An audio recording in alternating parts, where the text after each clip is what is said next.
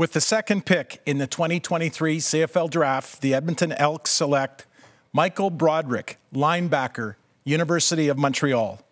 Saskatchewan, you're on the clock.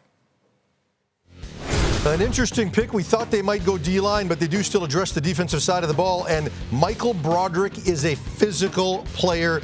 This guy, he's got the size, the speed, the tools, all of it to come in and make an early impact in the CFL. Yeah, I think when you look at him physically for CFL fans, he's going to remind you a little bit of Ben Claddock in BC, kind of that physical stature. And this is a guy who I think is a more physical player than Claddock was at this stage of his career as a university player.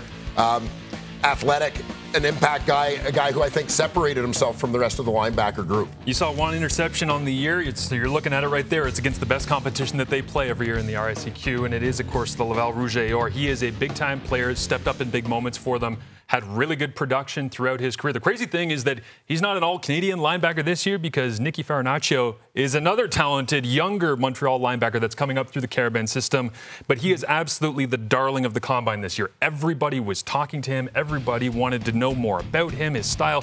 And I actually got a chance to just wander past as he was doing his broad jump and his 40. He ran a 4.59 at 230 pounds. He moves well on special teams and he can develop. Plus, I mean, Edmonton, this is a really interesting fit for them, coach. Well, he by far to me was the best true Mike linebacker, maybe the only true Mike linebacker that would have been available early. I think this is a great pick, shocking pick, but I thought it was a great pick. They have Adam Konar, the Apollons, Kevin Francis, they have all those guys that play Will, but now they have McConzo plays Sam. So this gives them a guy who can play Mike. They could change the ratio and play two linebackers. When I watched him, again, now I'm older than you guys, he reminded me of O'Shea because he was just a tackle to tackle, going to hit you downhill.